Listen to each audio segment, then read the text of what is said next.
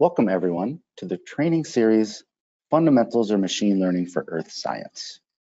This is part one of the three-part series, an overview of machine learning. Before we get started, I wanted to introduce myself and the NASA Applied Remote Sensing Training Program, or ARSET.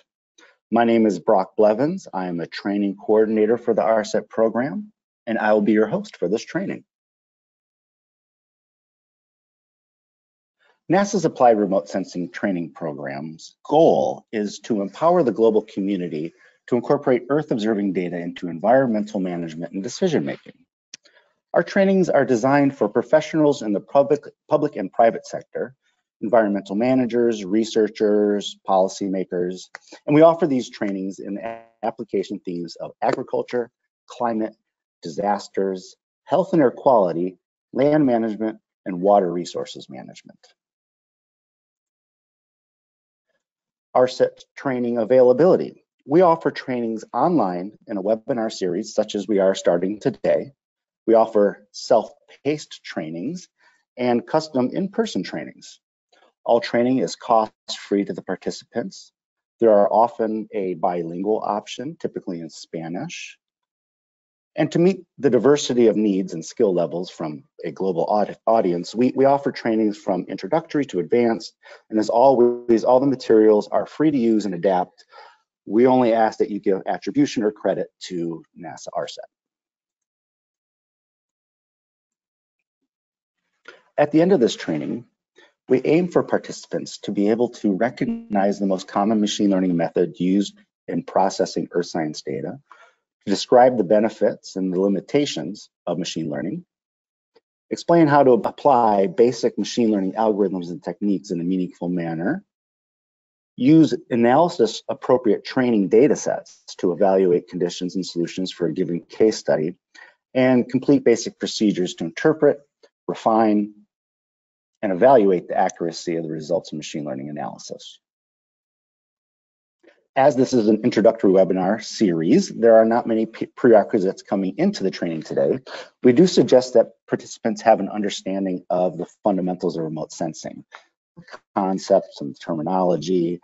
You can do so by viewing our session one of the on-demand fundamentals of remote sensing series, or if you already have equivalent experience, that's not necessary, but please feel free to review if you like. Attendees will need to access a Google Drive and Google Colab to work with the code here today. So in order to access those resources, users must use an email ending in gmail.com. So you just have to have a gmail.com account. We'll have a video of the demonstration shown today available within 48 hours on the training webpage. So you are able to go through this process at your own pace. Here's a schedule for each of the three-part training that we'll cover from April 20th through May 4th. There will be one homework associated with the series, and that'll be available on May 4th. It'll be due on April 19th, and this will be a Google form submission. Throughout this presentation, please feel free to type your questions for the trainers in the questions section. All the questions that are being asked will be moved over to a Q&A document. And you'll be able to view all the questions and answers at the end of this presentation during our Q&A session in a document, and then we also answer those audibly. And we'll also provide this Q&A document as a resource, as a PDF, and we'll put that on our training webpage within a week. We just need to clean it up for accuracy, and you're able to obtain that from there. So now I will hand this off to our first trainer today, Jordan Caraballo-Vega, to introduce us to part one. Thank you, Jordan.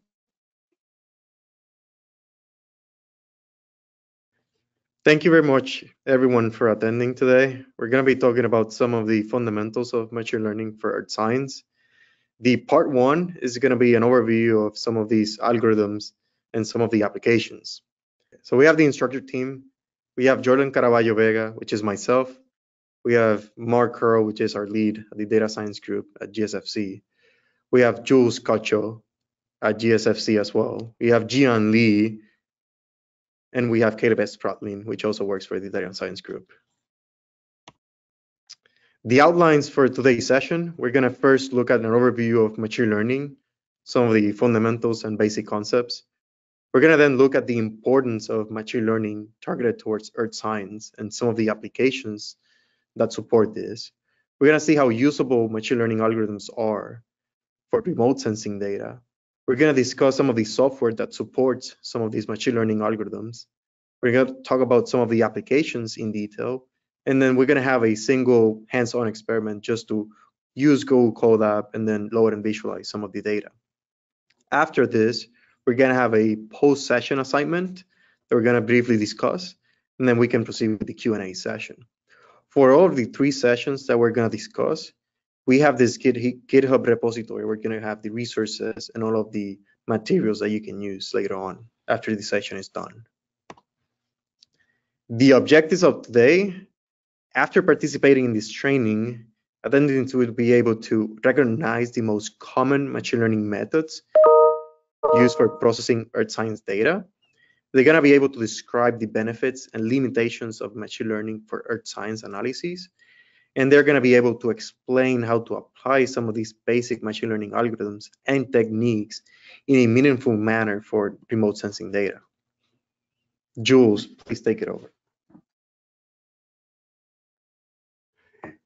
In 1959, Arthur Samuel introduced the concept of machine learning with the following quote: "Machine learning enables the machine to automatically learn from data, improve performance from experiences, and predict things without being explicitly programmed."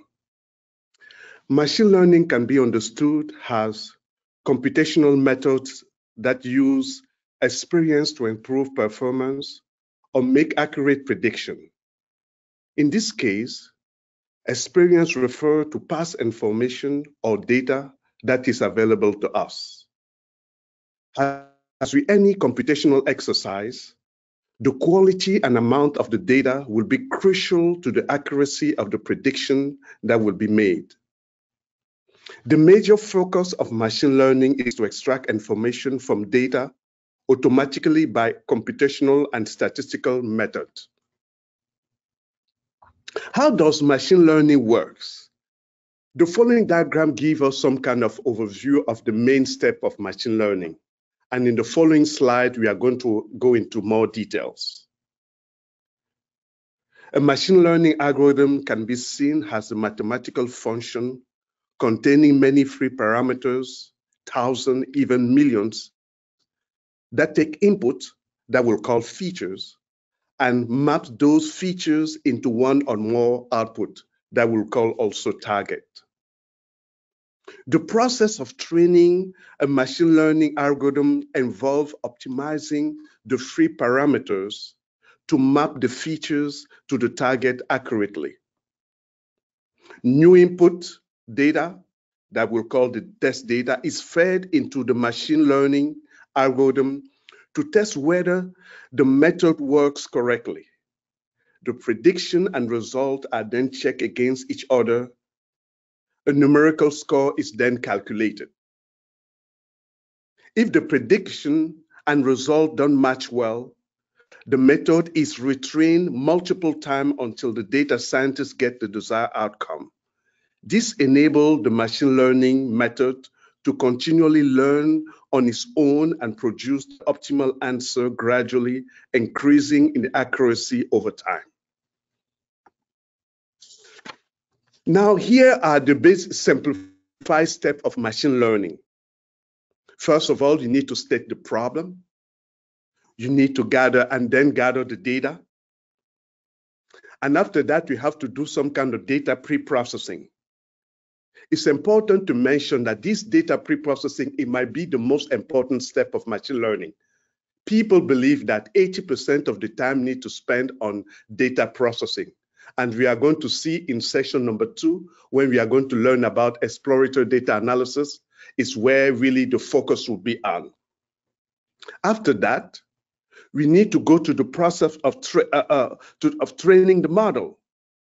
The data set connects the algorithm, and the method leverages sophisticated mathematical modeling to learn and develop prediction. When the model is trained, we need to go to the process of testing the model. We use a test set to check the model's accuracy. And finally, the last step, we need to improve. Review the model result. We reconsider the method selected. We make adjustment by changing some kind of parameters and see if we can improve the performance. Sometimes small adjustments have a significant impact. Machine learning algorithm. There are two broad categories of machine learning method relevant in most earth science applications. The first one, supervised learning. It involves presenting a machine learning method with many examples of input-output pairs, called the training set. Can be further divided according to the type of target that is being learned. Has either categorical, this means that we deal with a classification problem, or continuous, and we'll deal with a regression problem. Like, for instance, the temperature at a given location on Earth.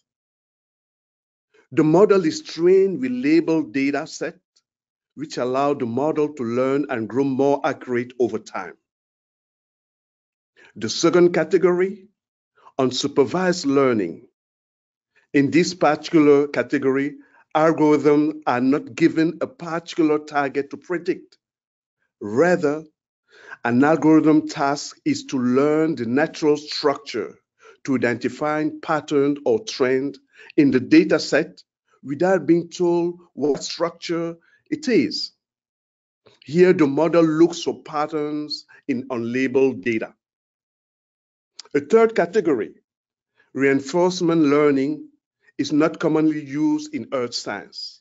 Here, the model trains machine to trials and error to take the best action by establishing a reward system.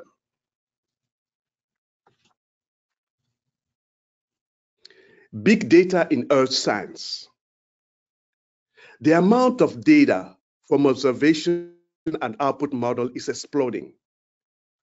The data is characterized as being massive, multi-source, heterogeneous, multi-temporal, multi-scalar, highly dimensional, highly complex, non-stationary, and unstructured. Our ability to collect and create data far outspaces our ability to sensibly assimilate it, let alone understand it. To get the most out of the explosive growth and diversity of Earth system data, we face at least two major tasks: extracting knowledge and insight from the large and complex collection of data, and deriving models that learn much more from data than traditional data assimilation approaches can, while still respecting our evolving understanding of nature's laws. Machine learning is now a successful part of several research-driven and operational geoscientific processing schemes addressing the atmosphere, the land surface, and the ocean, and has co-evolved with data availability. Machine learning in earth science. I like this quote that was written in an article in 2021 that shows the importance of machine learning in geoscience for research and training.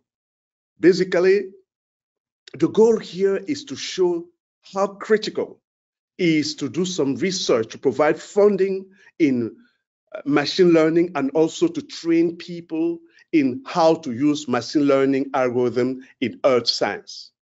And that is the goal of the particular training that we are having today.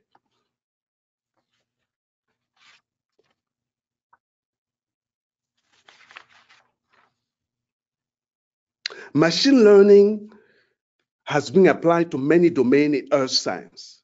We can mention, for instance, land cover and land use classification, precipitation and soil moisture estimation, cloud processes representation in climate models, crop type detection and crop yield prediction, estimation of water, carbon, and energy fluxes between the land and atmosphere, spatial downscaling of satellite observations, ocean turbulence modeling, tropical cyclone, and intensity estimation. There are many other domains where machine learning can be applied in earth science. How machine learning is applied in earth science. An illustration of model-driven and data-driven method. On the left are the research topic in, let's say, in earth science. On the right, we have the observations. In the middle are examples of model-driven and data-driven method. In model-driven method, the principle of geophysical phenomena are induced from a large amount of observed data based on physical causality. Then the models are used to deduct the geophysical phenomena in the future or in the past. This approach can be limited by the difficulties of finding patterns where we don't expect them. In data-driven method, the computer first inducts a regression or classification model without considering physical causality. Then this model will perform tasks such as classification on incoming data set. The use of machine learning here can help us discover patterns and trends buried between vast volume of data that are not apparent to human analysis. Machine learning technique learn relationship among physical parameters from both input and output data, in contrast to traditional or physical modeling method in which modeler explicitly account for those relationships when they set up a model.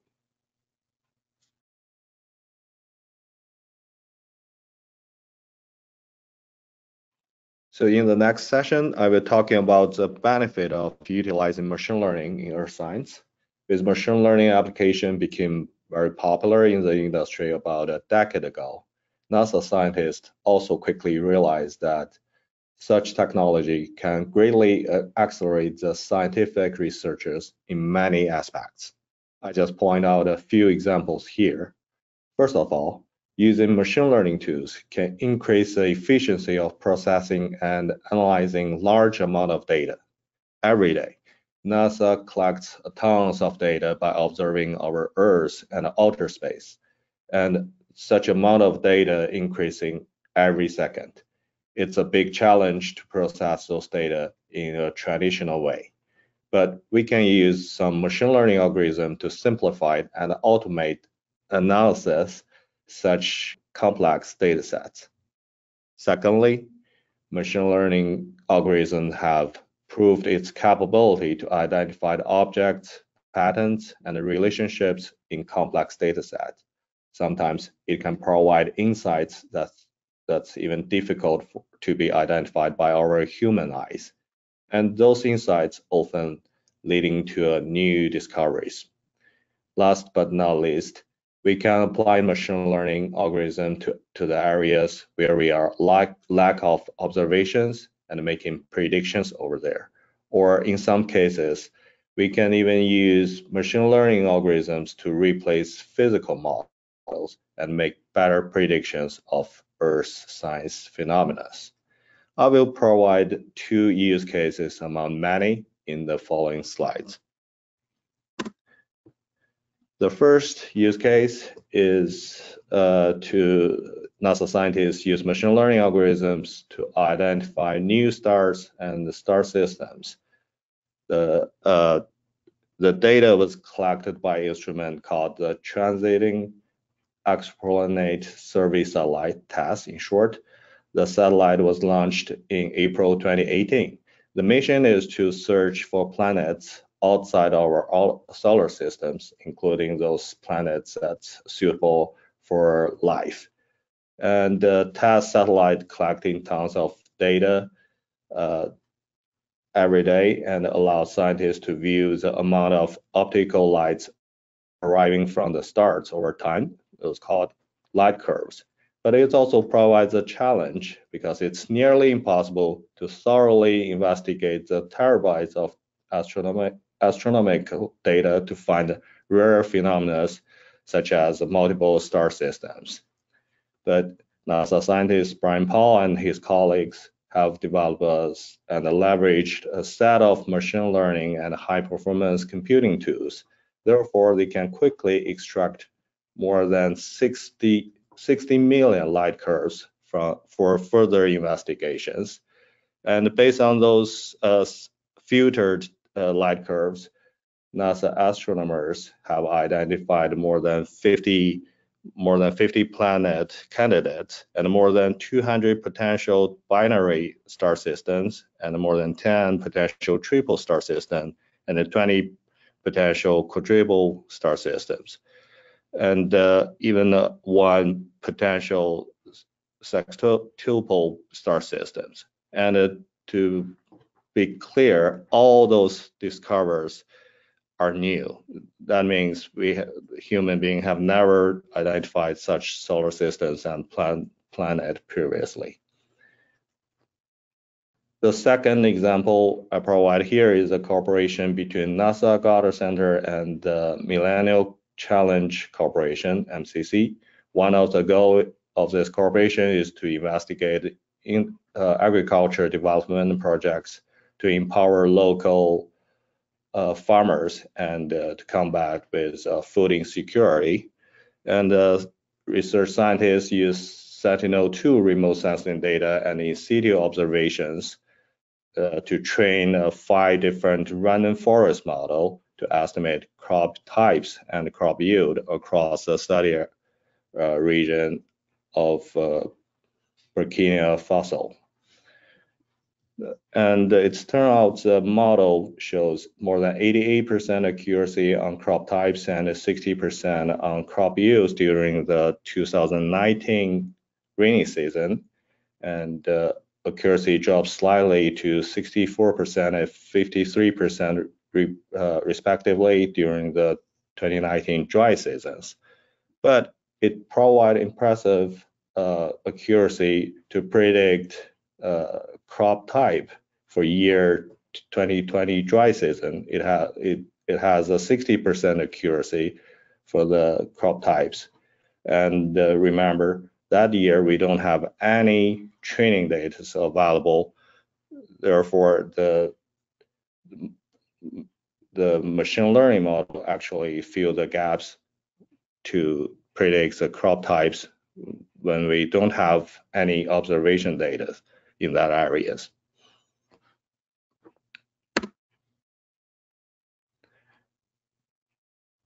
In the past many years, we have built a quite broad tech communities around the concept of machine learning, including companies that provide computing resources, commercial companies, and open source communities develop tons of softwares and programming packages, database services, programming interface, IDE, and so on and so forth.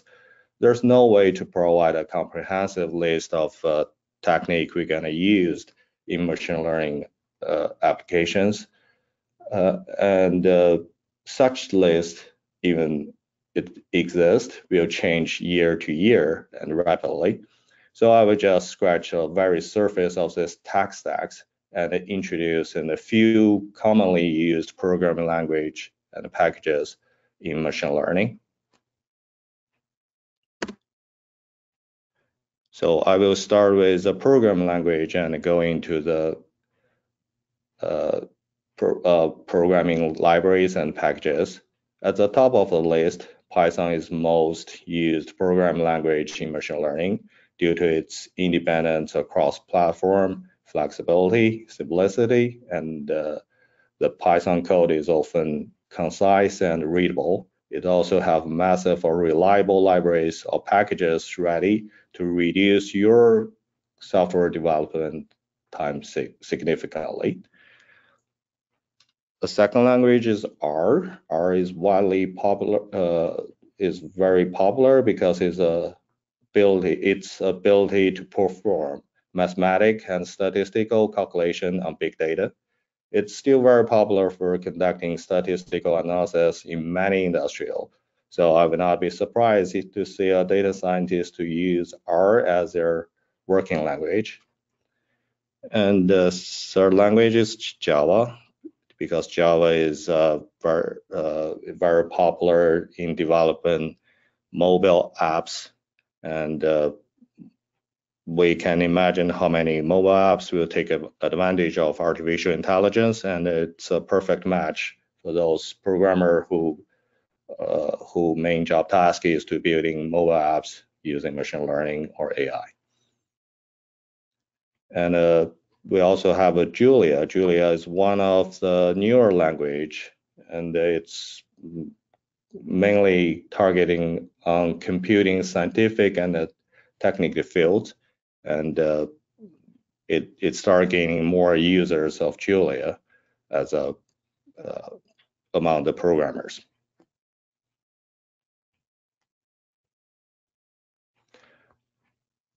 So in summary, I think all programming languages have its similarity. If you are mastered with logic and the structure of one language, it's relatively easy for you to adapt to a different program language. You just need to relearn the syntax if you have to relearn a new program language. But the backbone of each program language are similar. You just need to understand the logic and the structure of the coding.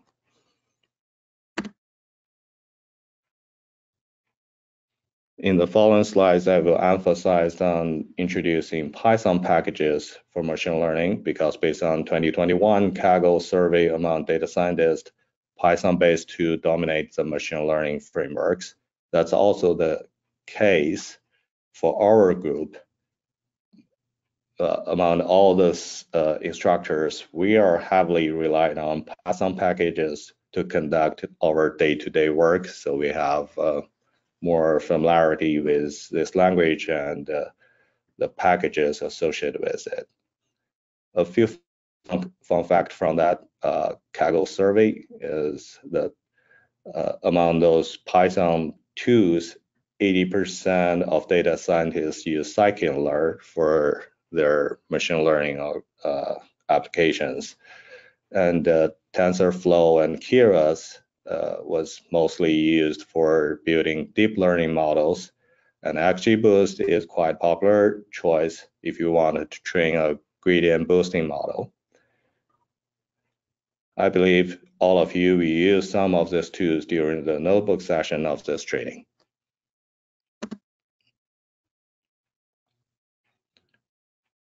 In the next few slides, I will go a little bit deeper into introducing each of these packages or frameworks I mentioned above.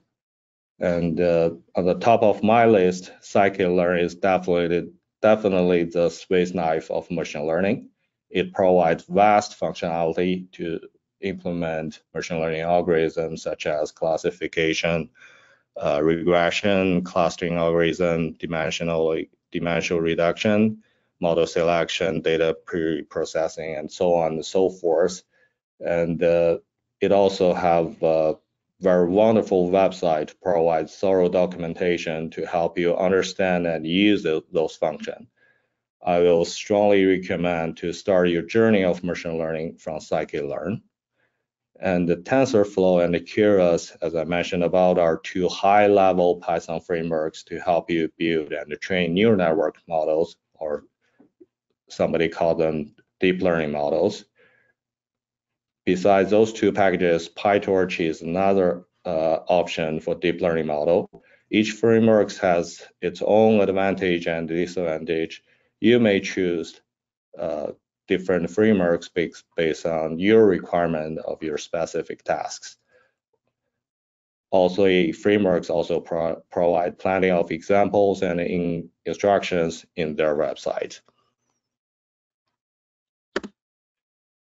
On this slide, I will introduce some utility softwares surrounding machine learning. First of all, Jupyter Notebook is not only developed for machine learning, but because it's provide a web-based interactive coding environment, notebooks become a great way to build prototype or sharing your models with other colleagues or friends. We will gain a lot of hands-on experience during this training with notebooks later on. And Matplotlib and Seaborn are two visualization libraries often used by data scientists for examining their data sets and the machine learning results.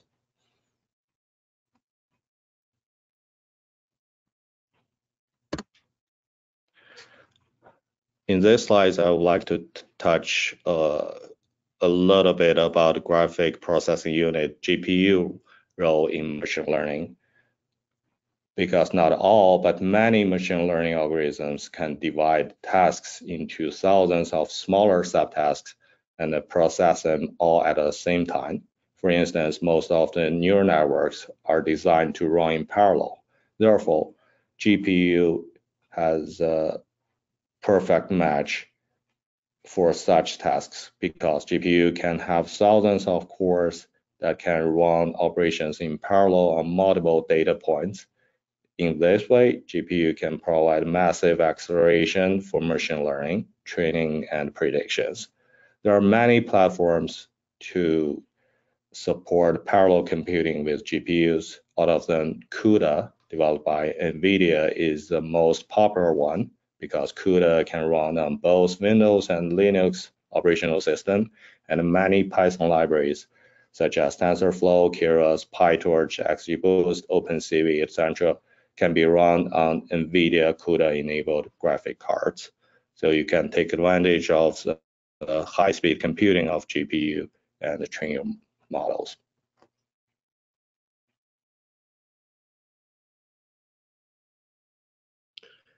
So now we're going to introduce some of these machine learning algorithms. And note that we're going to only introduce some of the basics and the fundamentals of these. They're going to provide you with the base then to infer from other algorithms that can be being released out there. Now, one of the main questions that we normally raise is which algorithm to choose. We have many machine learning algorithms being released on a weekly basis for many applications, particularly on earth science and even on general purpose applications. The development of machine learning algorithms has just been exponentially increasing over the past few years. And many of these, they relies on foundations of models that people normally just modify for their own applications. So we will not dive into the specifics of each one of those algorithms, but we will provide the tools to aid in the selection of some of these for your earth science problem. We're going to introduce some of the actual mathematic basics of them, but we're going to also provide hints or highlights on how many of these algorithms can be a good fit for your own application based on specific questions. Just to be clear, you're never bounded to a single algorithm. You can choose an algorithm now and might be able to change the algorithm along the development process, but it's always good to start from a good base or from at least a core base that you can then start working on your way to like other applications. On the right side, we have kind of a diagram of some of these huge numbers of algorithms that we have. But note how they go from an initial branch, let's say supervised learning, but then they kind of divide into that same base for like classification or regression, where they just modify, let's say, some of the ways they approach the mechanisms of predicting the target that we're looking for. So first thing that we need to do before choosing an algorithm is to specify the science problem. It's not a good practice to just go ahead and say, I'm going to use machine learning for my problem without knowing how machine learning will benefit your problem or your application. So the first step that we need to do is to identify that science problem and what scientific questions we want to answer. From there, we can roll down through all of these steps of the machine learning workflow where we identify our data, we test and see how the performance is going to be on our application and what performance are we required to have for this specific application. We also go by and check on the explainability of our model. How much do we need to explain our model in order to trust it for a specific application? An example here is that for disaster response, you're probably not going to be comfortable using an algorithm that is just a black box that you just don't understand that much. So you'll probably end up having an algorithm that you can understand its decisions and drivers to avoid false positives or false negatives. The other concept that we need to look into play is the dimensionality of our data. What are the dimensions of our data? Do we need to reduce the dimensions of our data to find more actionable results? Do we need to look at specifics of how to do feature engineering to improve our data set in order to find some of these solutions? Okay, so now let's just dive into some of these questions. And while I start discussing some of them, feel free to think about your specific problem in hand and how will you answer some of these based on your application. Our first question is, which scientific questions would you like to address? And what information is missing to answer this question? Well, the first answer to this is that in this application or in this use case during session 1 and 2, we'll be wanting to identify the signs, the magnitude, and the potential drivers of change in surface water extent in X study area. In our case, we're going to select X as being Lake Powell in the United States, but your study area can be as small as a single site, as big as multiple sites, and then it can also be considered as temporary and spatially different. You can have a single year that you might be looking at, or you can have multiple years and dates that you're going to be looking at when selecting the algorithm. In regards to the information that might be missing, we actually need to compute and do and create surface water extent maps to quantify and analyze these drivers. So we know what is missing. We know what is missing out there from literature, and is this surface water extent maps across our temporal and then spatial domain. Once we know what is our problem and how we want to solve it, we need to look at what data do you have available. How much training data do you have available, if you have any, and then what is going to be the data structure of your data in question. Based on the dataset structure that you might have, you can go through this tree and kind of have an idea of which algorithms might be useful based on your use case. For example, let's say that we have a discrete data of, let's say, categorical options. Let's say that we want to identify land cover on a particular map, where we go from 1 that is a tree, 2 that is crop, 3 that is building or structures, and so forth. If we have the data in spatial format, let's say a raster, where each one of those pixels is an observation, we can go through algorithms that use spatial extent as a driver for performing those classifications. One example of those algorithms could be a convolutional neural network, where we take spatial and spectral responses from our raster to then perform the classification. Now, let's say that we only have point-wise data. We only have tabular data format, where we don't have any spatial information of our data. Well, for that end, we could go for an algorithm that is not going to care about that much about the spatial, but more about the spectral response. And some of those algorithms could be a random forest, could be an XGBoost algorithms, where we are only looking at the column features of that observation. We are caring about the neighborhood of that pixel. Another example is on the continuous side of things. We might have a target variable that is not a categorical option, but is a kind of a regression option or a continuous value. Think about some applications like lake depth. Think about canopy height models, where you want to actually identify the height of that particular pixel or that particular object. In this case, we also have the option of having data in a spatial or tabular format. If we have a spatial data structure, we might be able to also leverage convolutional neural networks or even transformers to then increase our way of looking at both the spectral response, but also the neighboring pixels across that particular observation. This can be a way of quantifying the way we learn through the model, or the way we represent our actual training data. Assuming we have the data on a tabular format, we could also use another deviation of the random forest, which would be a random forest regression. We can also use things like neural networks, where we only look at specific pixels and then take decisions and train a model based on that. Now, let's answer some of these questions with our use case for session 1 and 2. The data we have available is going to be the global coverage we have with MODIS satellite data. We're going to be using data from the MODIS instrument, and we do have global coverage from this instrument across several temporal windows. Do we have the training data available? Well, in this case, we have gathered large extents of training data points that are going to be quantifying the water extent over the surface. What is the data structure of these data?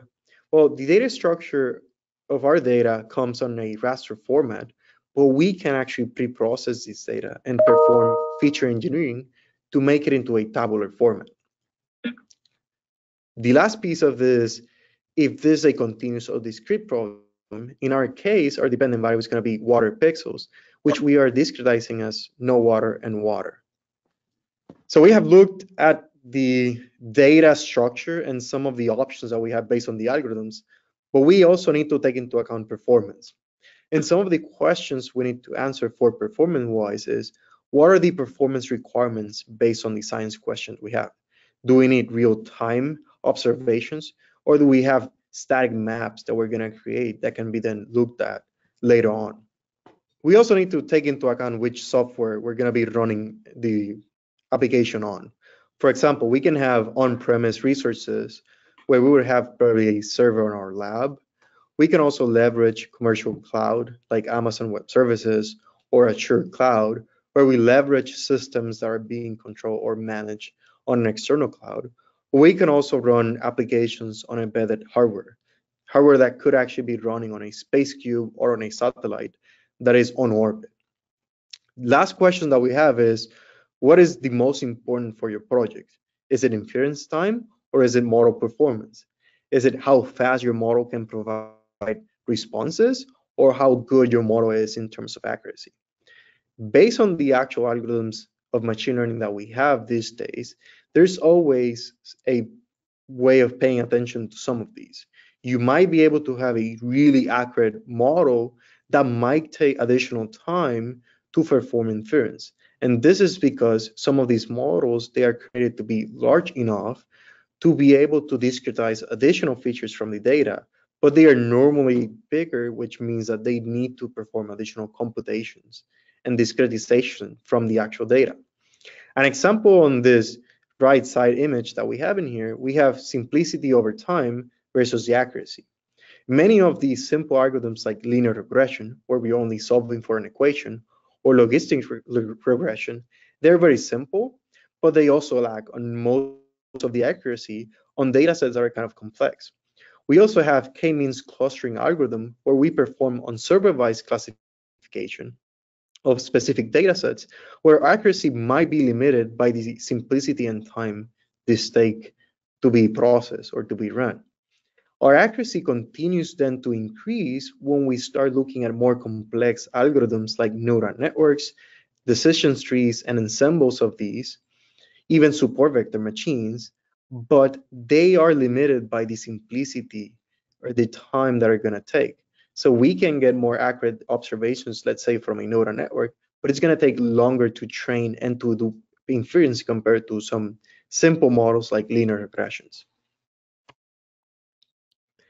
To answer these questions based on the session 1 and 2 objectives, we have that for our first question, which is, what are our performance requirements? We really don't need real-time maps of water, at least for this application. Now consider that you're doing, let's say, fire occurrence modeling, or that you're modeling fire spread to assess and to inform some of the stakeholders at the field trying to put on the fire. Well, for that particular use case, you might need real-time predictions or real-time inference of your data set, which might require a more complex algorithm that can give you both the accuracy but also the simplicity. For where our model needs to run, we want our software to actually run on both on-premise and in the cloud. We want to be flexible enough to run on both places. You can invest some time to make sure that your model runs on both, but you can also concentrate on the specific application you're going to be running on. For example, you can optimize your model to only run on-premises without having to consider on-the-cloud resources.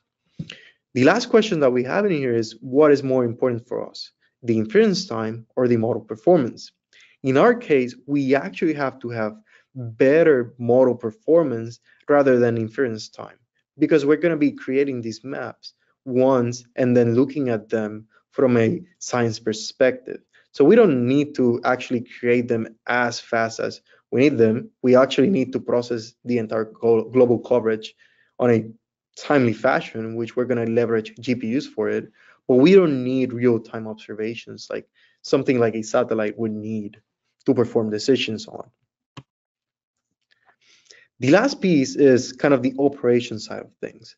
How do we choose the specific model based on the data we have, but also our requirements? And scikit-learns provide a good overview of how some of these decisions would go. One example of this is we can start from, let's say, the start endpoint. And the first questions that we have is, how many samples are we going to process?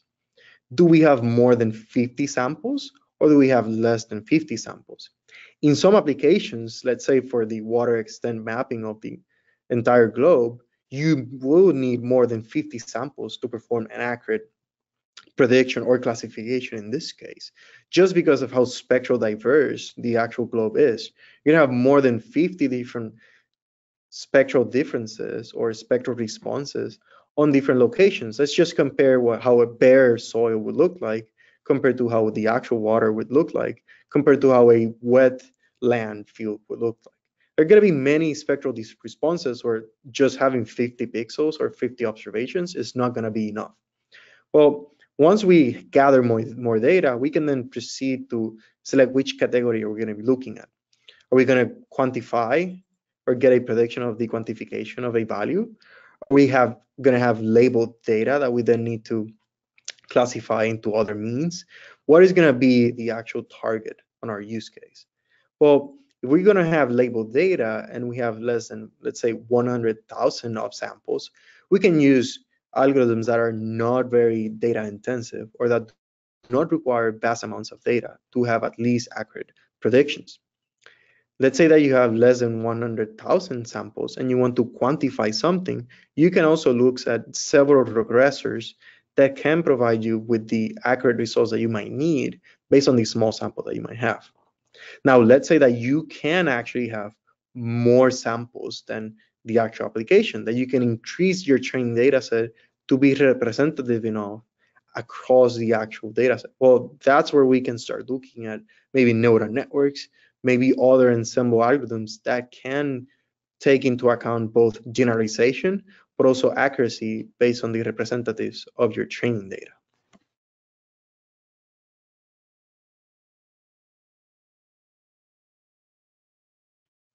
Okay, so now we're gonna run our exercise for this particular session.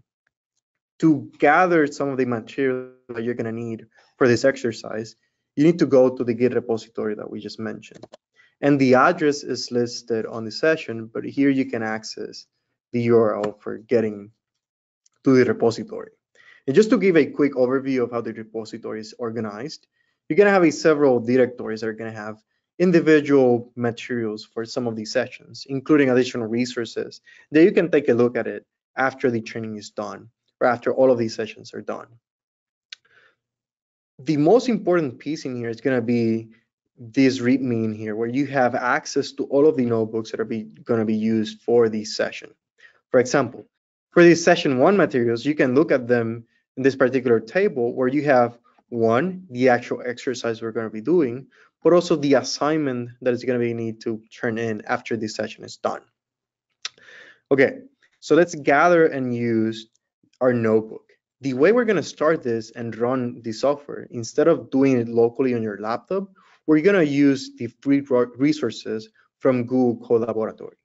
And for this, you're going to need an actual Google account to access it. Once we click on that button, we can actually access our notebook that we can then start executing across the way. One of the, let's say, benefits from Google Colab is that you can have both text, but also software being run in the same location. This is basically a Jupyter notebook just embedded on additional hardware. Another benefit from Google Colab is that you can leverage free resources and even take some GPU time to do some of your work. So if you need to have, let's say, low-level applications or even like exploratory data analysis, just to take a look at your data, you can leverage some of these resources for free. Some of the important pieces in here, you have the File tab where you can open new notebooks or create new notebooks. You can edit some of the cells that you have in there, like pasting and cutting some of these cells that we're going to be working with. But the most important and the one we want to focus on for this session is the runtime. So not on the runtime where we have options to run all, which would be running every single cell on our session, or run before or run the selection cell that we have. If we go straight to each one of these cells, you're gonna see that there is a play button at the left side of the cell. That means that you're gonna run that particular cell and it's gonna do something. So let's just start from scratch and clean up all of these sections.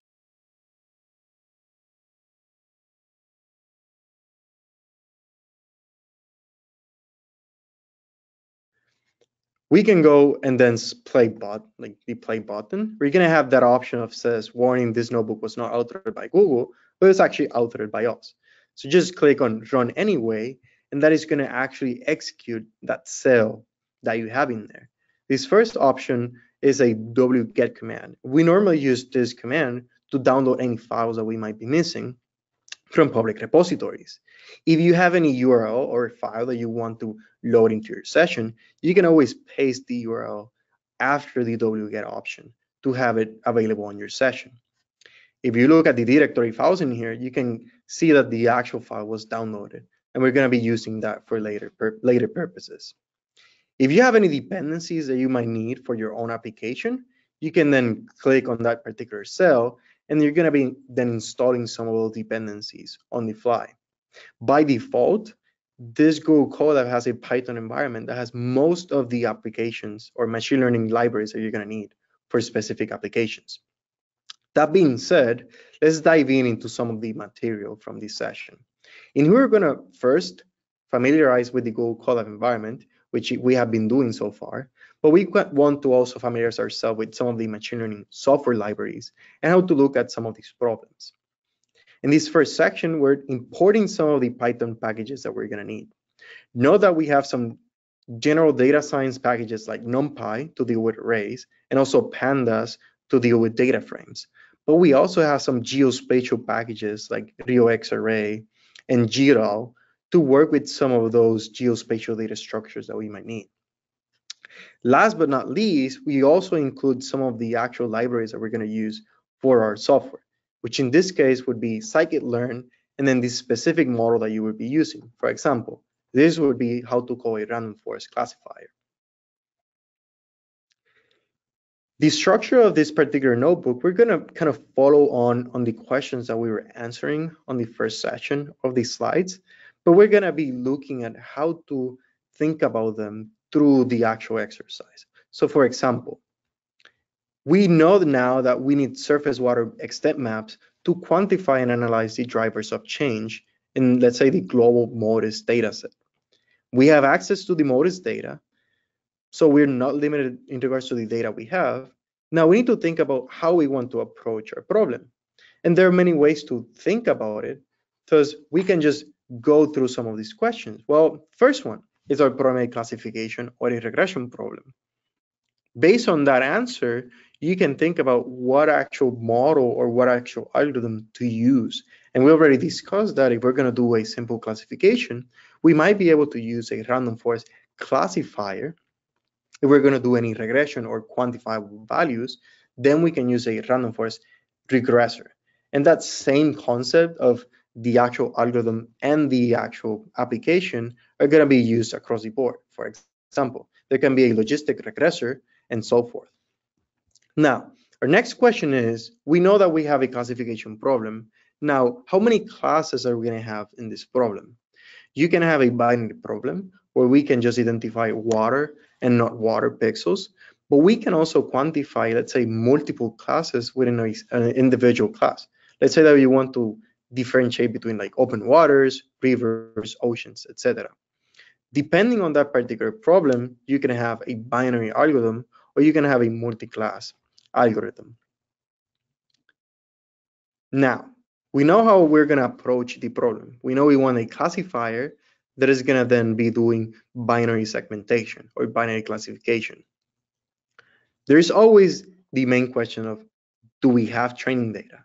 Do we have labels that can provide the insights to the machine learning algorithm of how much, how well we're going to predict on, let's say, given new data into the model?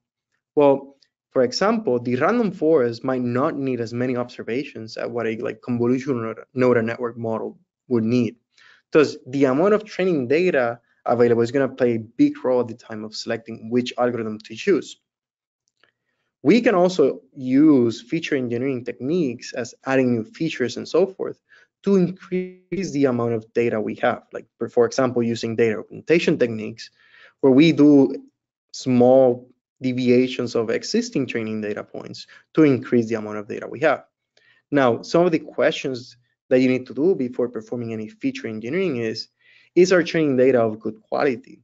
And the quality of your data is going to be a huge driver at when deciding which training data set to use. For example, disaster responding applications might not be flexible enough to have mislabeled data in their training, since it might bring additional noise to their models. However, when dealing with other types of simple classifications, we might be able to consolidate or even be okay with some mislabeled data that we can then maybe downside on our actual training data set. Thus, the quality of the labeling data is going to be really a factor to account for, depending on your application. Now, is there any labeling data available out there? Like, are there any crowdsourced labels that you might be able to leverage into your problem? Can you use labels that other people have created for your own application? Let's say that you have labels, someone created a 2-meter resolution, and you need those labels at 10 meter. Well, you might be able to upsample your observations to then get them into the grid that you might need for your own application. The last question that we have, and which is really important depending on the problem, is how much budget do you have to invest in training data? Maybe your project didn't have any budget to invest on creating training data because it just takes time. It takes money to actually get the training data, get the observers to quantify some of these. Or you might need to then use some unsupervised methods to try to account for the lack of training data. One technique that you can use for, let's say, doing unsupervised labeling of data is using clustering algorithms. And here I'm gonna introduce one of them, which is the k-means clustering algorithm, but it's basically the foundation for other clustering algorithms that are similarly out there. The main idea of clustering algorithms is that we provide a k number of clusters that we're gonna be dividing our data into. And where all of the other algorithms kind of differentiate from k-means is how they calculate distance between our groups, how they calculate the centroids that we're going to be clustering our data into.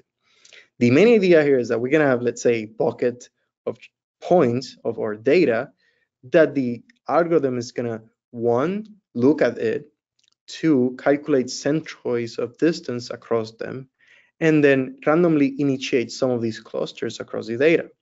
This can provide, based on the data set, good options to visualize or to even segregate some of the observations.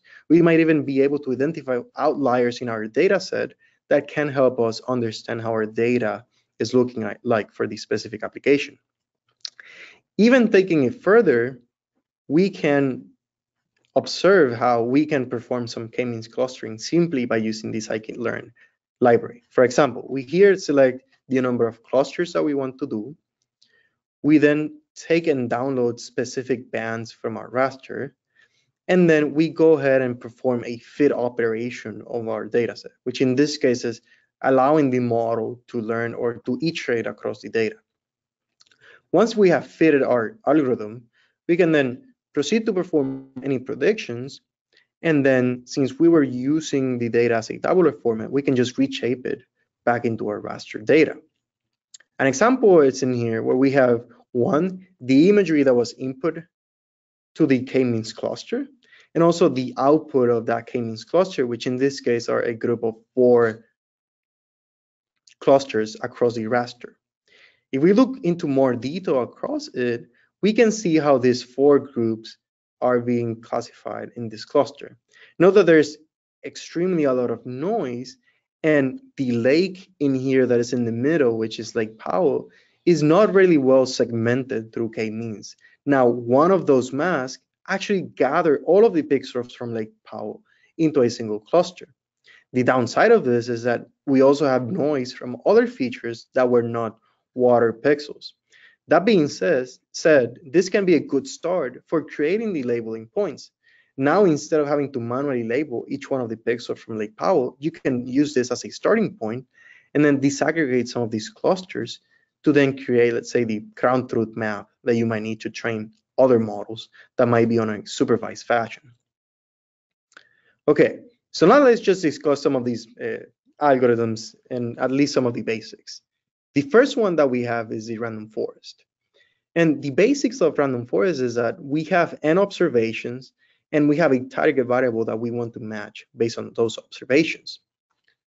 The idea is that we're gonna create independent trees that are gonna be then aggregated at the end, and we're gonna get or a majority score or the average of those independent trees.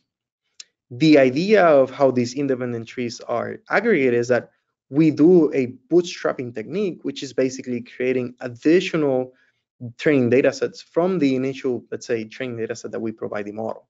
So we have multiple observations that we're going to be then creating independent trees, and each one of those trees are going to gather a particular decision. At the end, the trees that have the majority or the majority rule is applied to all of the trees, and we get the classification or the regression value that we want. One of the downsides of random forest is that they don't generalize very well because they need to use or they need to have decisions that are supported by individual features.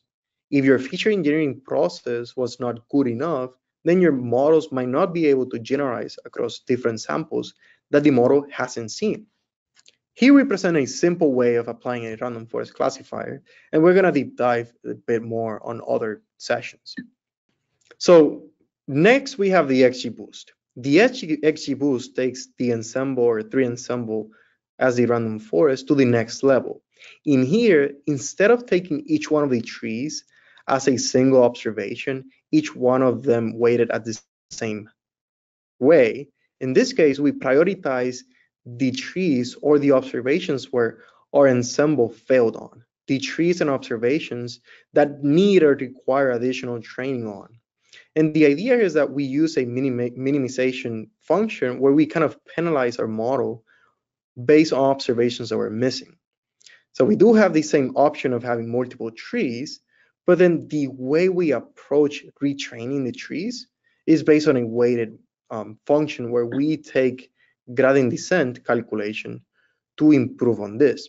And the basic of gradient descent is that it's basically just a strategy of minimizing that cost function or minimizing that error between the predicted values from those trees by doing many iterations on the data.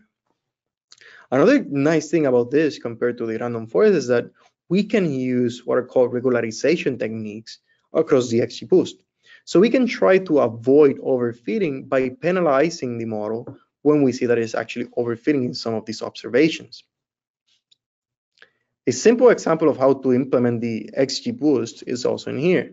And know that the basic approach is the same. We have 3 operations that we need to do where we fit the model and then perform the predictions, very similarly to the other 2 that we already discussed. Another application or another algorithms are the neural networks. And in this case, we are kind of moving towards a more complex algorithm that then requires more training data to work from. And the main idea here is that we use, instead of decision trees or instead of like a structured decision, we allow our model or algorithm to learn features out of the data. So instead of spending a lot of time in the feature engineering process to differentiate representative training from other non-representative training and find generalization, in this case, we're actually allowing the model to learn the patterns by itself. And this is done by a process of forward propagation and back propagation. And the idea is that the model, let's say, penalizes each one of these locations or decisions that the model is doing, and then it relearns what is happening or the features that are being misclassified, and goes again and iterates over the process on and on and on.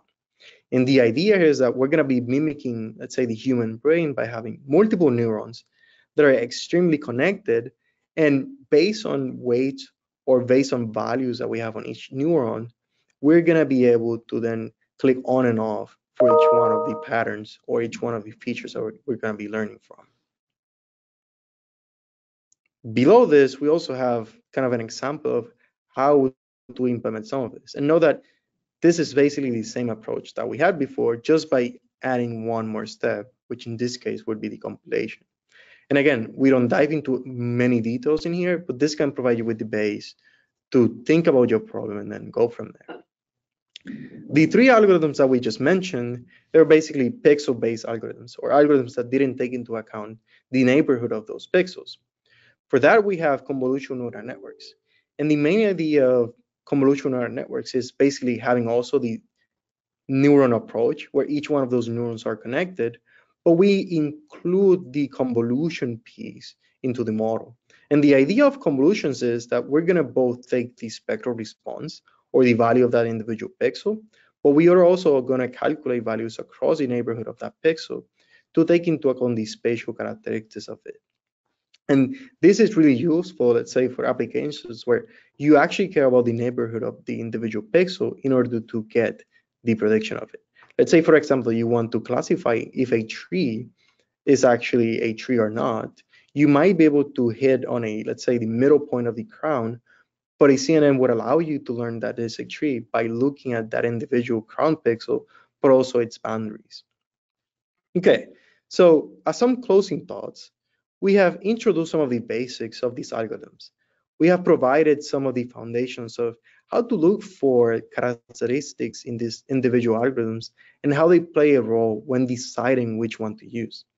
We have also discussed some of the basics of looking at the data and understanding the data in order to choose the actual algorithm. And we have also discussed on some of the techniques to better choose the initial algorithm without having to stick with that specific algorithm across the development process, and making it clear that you can start with a single algorithm, but you can also change the same algorithm by simply doing some simple code changes.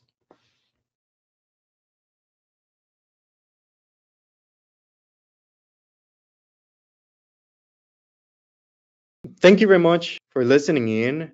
Just a couple of remarks. Remember that you have an assignment for this week. Please make sure to look at it. If you go to the actual GitHub repository, you're gonna see that there is assignment section 1. Click on the Open Google Colab option and follow the instructions from the assignment. And you're just gonna be pointed out some questions after the assignment to get more experience and practice across the topic we included in here. So now, Brooke, please feel free to continue on. Thank you very much, Jordan. Before we open it up to address your questions, let's review what we did here today. Through the overview of machine learning, we were able to identify the importance and utility of machine learning targeted towards earth science. We covered software to support machine learning applications, and ended with a hands-on Jupyter notebook exercise showing how to load and visualize that data. We hope that after this part 1, you were able to recognize the most common machine learning methods used for processing earth science data, describe the benefits and limitations, and then explain how to apply the basic machine learning algorithms and techniques in a meaningful manner. Looking ahead to part 2 next week, we'll be covering training data and a land cover classification example. We'll do this by downloading and exploring training data, extracting that training data, model evaluation, and another Jupyter Notebook exercise on a Modus water classification case study. So look forward to that next week. If you have any further questions, you can contact myself or my ARSET colleagues at our email addresses here. As a reminder, here is a course website where you can find all the materials, including the PDF of the PowerPoint presentation and the recording of the video that will be uploaded shortly. The homework link will be available on the course website during the final session, or the final part on May 4th. And I have also included our primary ARSET website where you can check out all the great trainings and follow us on Twitter for exciting announcements from NASA's Earth Sciences. So now we'll enter into the question and answer period. Please enter your question in the question box. We'll answer them in the order that they were received. As a reminder, all questions asked previously have been moved over to this Q&A document, and we'll provide that as a PDF on the training webpage within about a week for you to download. Thank you.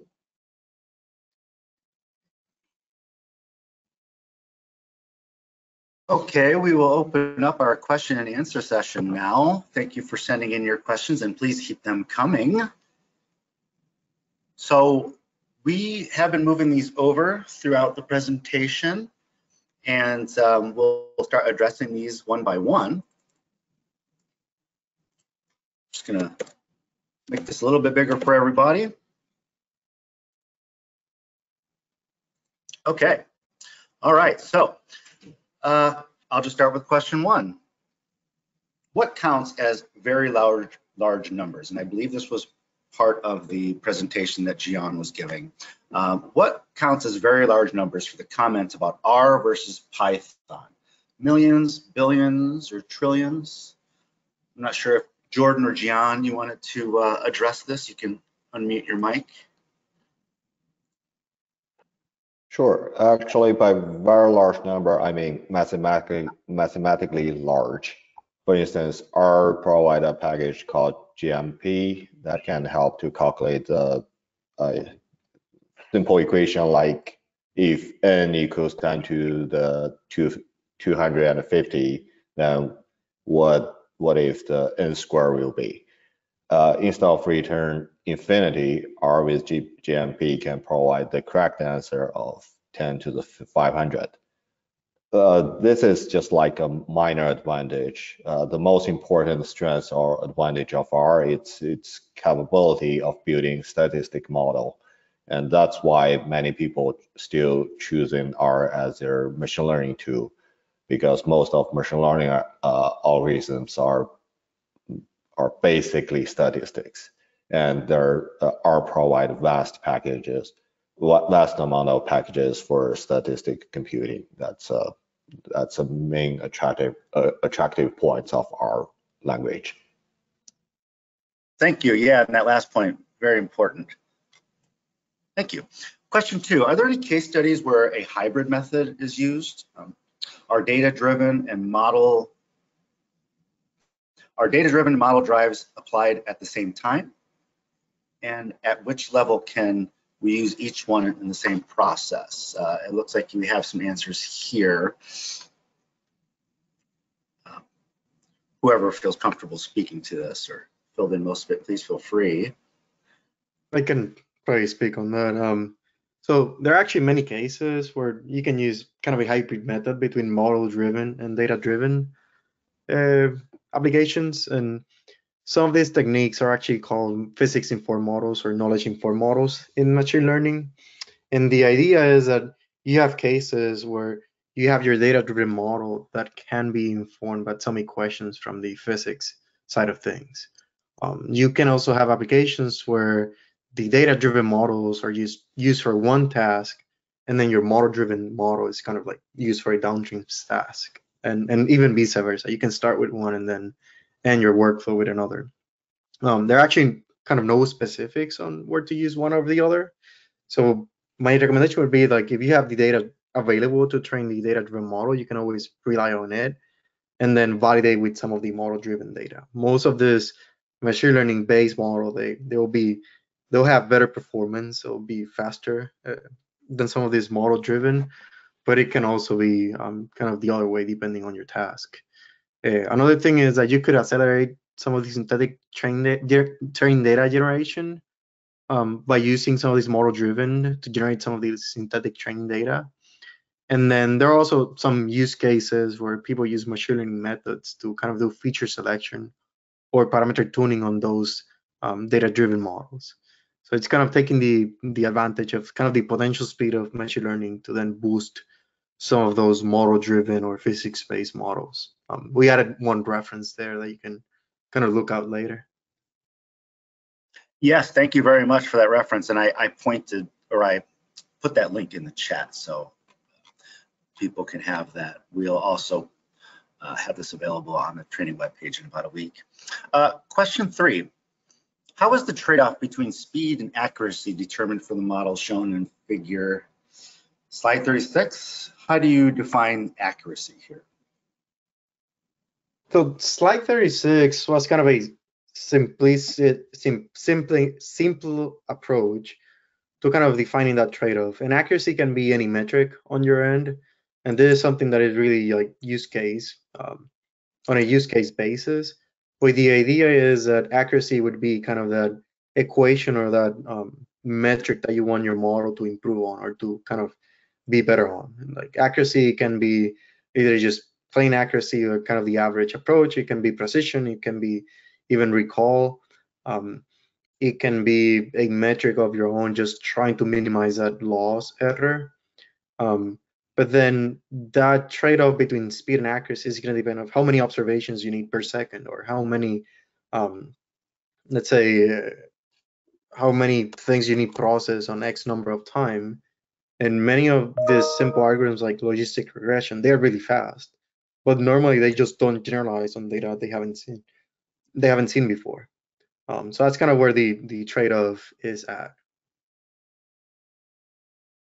Thank you. And question 4, can we use the random forest model to find crop water use? I'll take that one. So basically, I mean, if you have something you want to predict, if you have training for that, if you have label training for that, then in theory, you can try to train a model to predict it using some set of input predictors. The skill at which you'll be able to predict, crop water use, for example, is going to depend on the quality of your training labels and the ability of the predictor stack to tell you, to predict that particular feature, in this case, crop water use.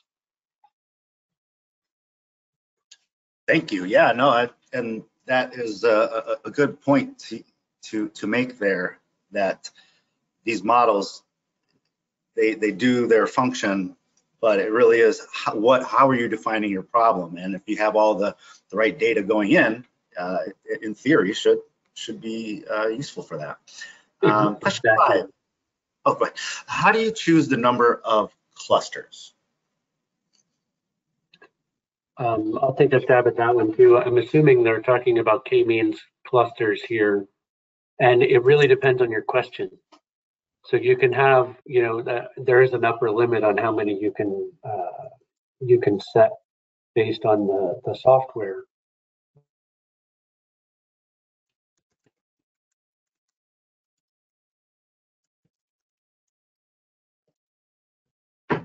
Thank you. And question 6, could you please explain how k-means is supervised?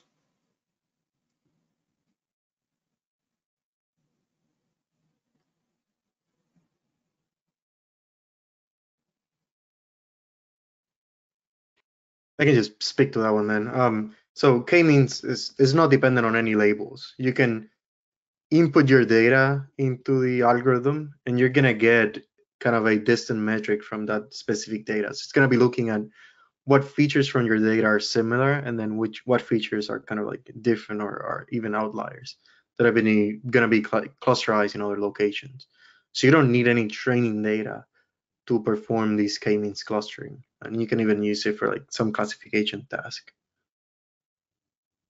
Great, thank you. Question 7, why does random forest not work well when doing a cross validation?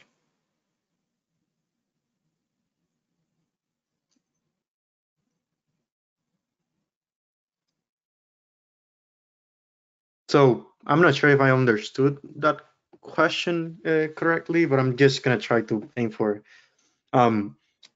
Cross-validation is a second step that is done, let's say, during training, or even trying to do some of the validation of your model to see how it can generalize across multiple sets of training data. So random forest can be used with cross-validation, and some of those techniques can be like k-fold cross-validation, which we're gonna discuss on the session 2. So it's not that it doesn't work with cross-validation, it just have some, let's say, downsides where it is only going to be able to kind of classify or perform well on data that it has seen, or at least representative training. So it might not be able to generalize very well on other things just because features that it's learning are based on the training data that you input. Thank you. No, I think that hopefully got to the heart of what this participant was asking. But please pay attention to part 2 next week, where we're going to go a little bit deeper into that. Question 8, when we use algorithms such as random forest or tree decision, we have different inputs for the model. Is it advisable to do a preliminary analysis to avoid collinearity, or is the algorithm able to manage that?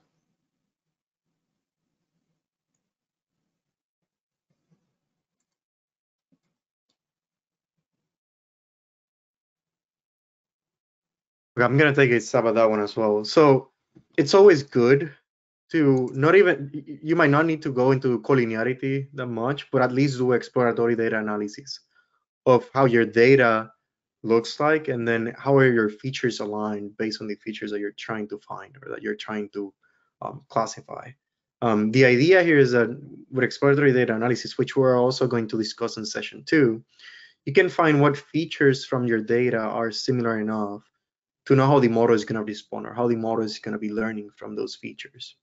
So we do advise always to do exploratory data analysis, one, for yourself to kind of understand how your data looks like and to see if there are any like correlations between the data, but two, also to kind of have a heads up of how the model is going to be learning the features from your data. Thank you very much. Okay, question 9.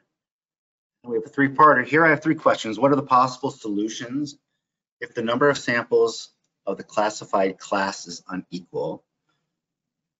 2, what is the overfitting problem? I don't know if you just want to attack the first couple parts of this one.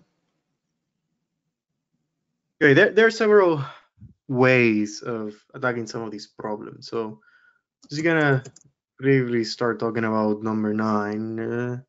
So number of samples is unequal. So there are many ways of doing this. First of all is you can try to drop some of your features from the data, let's say of the class that you have the most, and then try to make a balance between them. And this would be fine for some of these like tabular algorithms like random forest or XGBoost.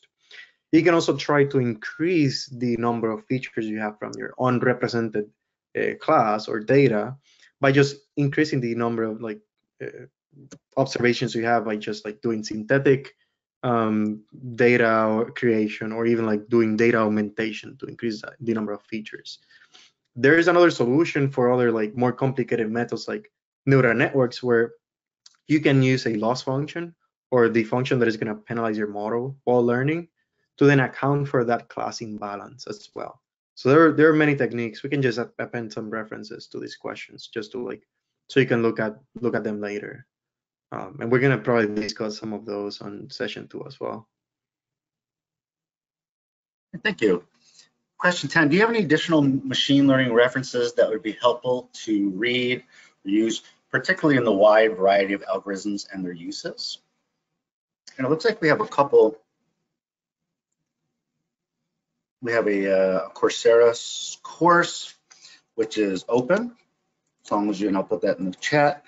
We also have a couple of books. We will add some more to this as we come up with them, but for now I'm just kind of placing these in the chat, and look for these links to be available to you when we post this to the training webpage. Okay, question 11. When I try to change the runtime type, the hardware accelerator is already set to GPU and the GPU class is standard. Is that correct? Does that sound? Yes, and this is regarding assignment 1 in the session that is in there. Yes, what you want to have is that particular option. You don't need to purchase any premium GPUs. All you need to do is change your runtime type to have the GPU. If your runtime type is already on GPU, then that's fine. You can just proceed to run some of these cells. And make sure to kind of follow some of the instructions that are above these cells, because you're going to need to do kind of press play on some cells before you can just proceed with the entirety of the exercise.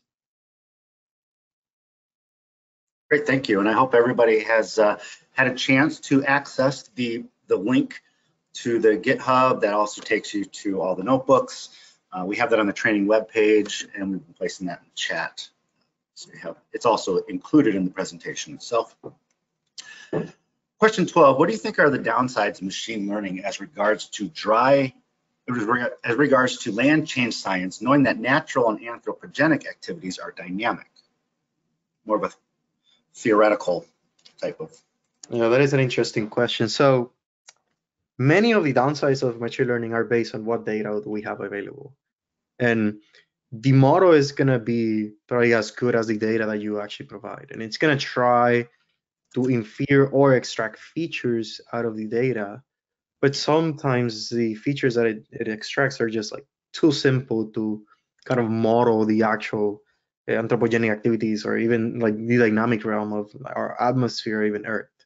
So I think that the biggest downside is going to be how much data or how representative data we can input or model with, so you can learn those kind of different characteristics or different aspects of what we're trying to model in our model.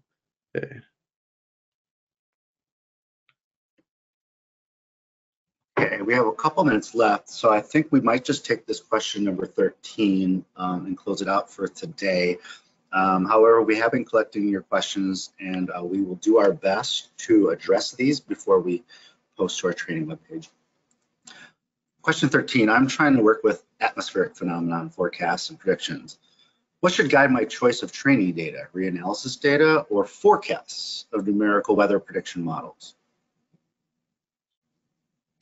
Okay, so that guidance and your choice of data is going to depend both on your temporal resolution, but also on your spatial resolution. So it would actually depend on how temporal specific and how spatial specific your model is going to be to then select that training data. For example, I've seen some forecasting models that would rely on some synthetic data generated from like the weather forecasting model. And those models are going to kind of depend on some of the NOAA GFS models that do some of the forecasting. And some of those are like one kilometer or like half degree resolution at the most. So whatever training they are looking for is going to depend also on your area of study. There are some studies of how biased some of these models are depending on the actual study area you're concentrating on. So if this is globally related, you're going to need to look at what are the bias of this existing training data sets that are out there to see how specific it would be or what is going to be the quality of the training that you're going to be looking for. The other part of your question is, can we also take real-time observations available for a short period of time? And that is, of course. You can also have training data that is going to be close to real time just to do some of the forecasting. You can go from like minutes to hours to even like do 10-day forecast just by choosing whatever temporal resolution you're going to need for your specific use case. And I can add one sentence for that real-time observation for validation. Please keep in mind that even the real-time observation is not fully truth. There's still uncertainty located in the real-time observations. If it's on-ground observations, there's human-induced errors. If it's remote sensing, maybe we have retrieval errors occurred when we processing the remote sensing data. So keep in mind that real-time observation is not fully true. Great, thank you. Okay, so we are going to close this out for today. I thank you everybody for attending. We are going to pick this back up next week for part 2. Please take a look at the code, the notebooks, and the assignment that's in the GitHub. And those assignment questions, use those to think about the code and explore it.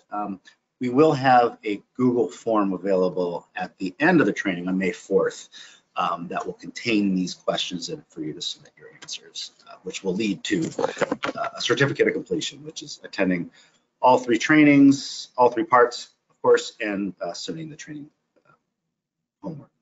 So with that, I just want to leave it to Jordan or Mark or Jules or Jian. If you have anything that you wanted to say to the participants here today, please feel free. No, just thank you very much for attending, and hopefully we do some more exciting things on session 2 and 3. We certainly will. Okay, thank you and enjoy the rest of your day, everybody.